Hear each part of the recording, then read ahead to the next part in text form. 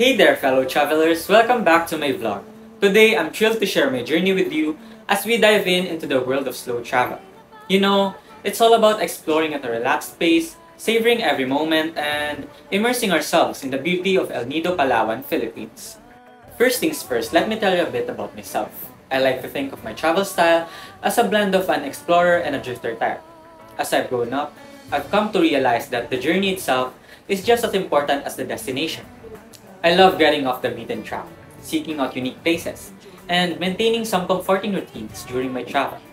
Well, who doesn't want and appreciate reliable lodging and transportation, right?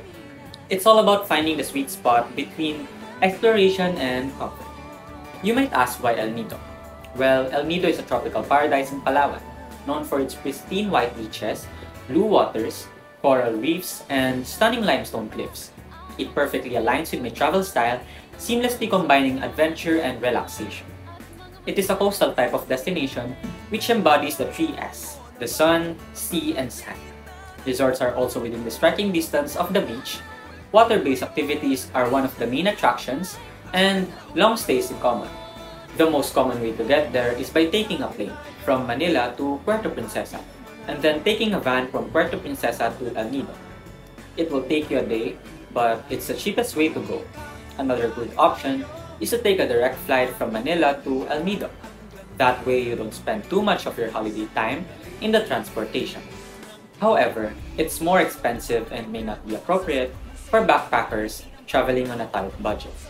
You know what? When I'm in El Nido, I like to explore independently rather than going for package tours. It allows me to connect with the locals, get their advices, and discover those hidden gems that aren't part of the typical tourist itinerary.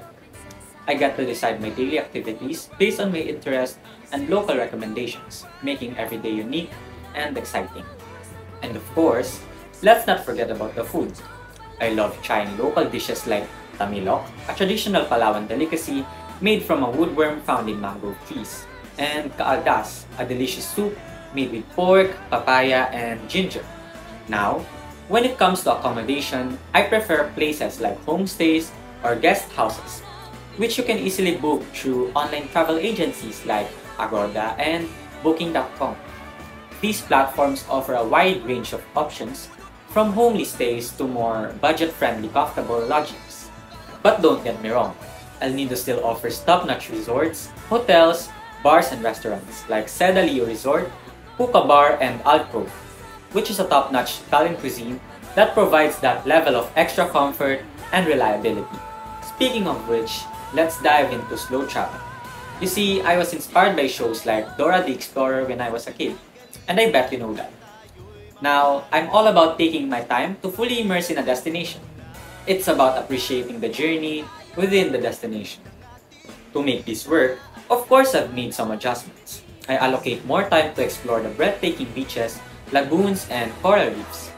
I focus on few key activities each day, so I can truly savor and absorb the beauty of El Nido.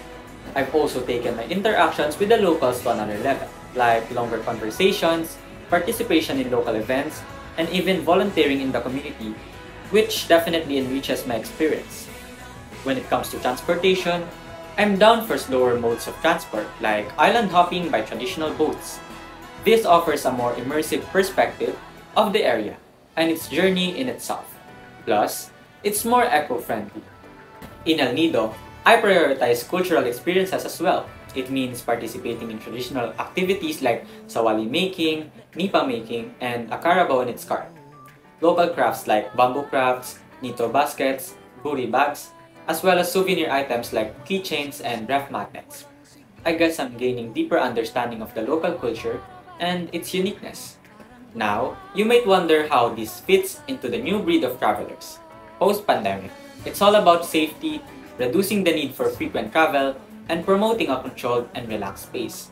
Slow travel is in harmony with the growing environmental consciousness and caters to adaptability in uncertain circumstances.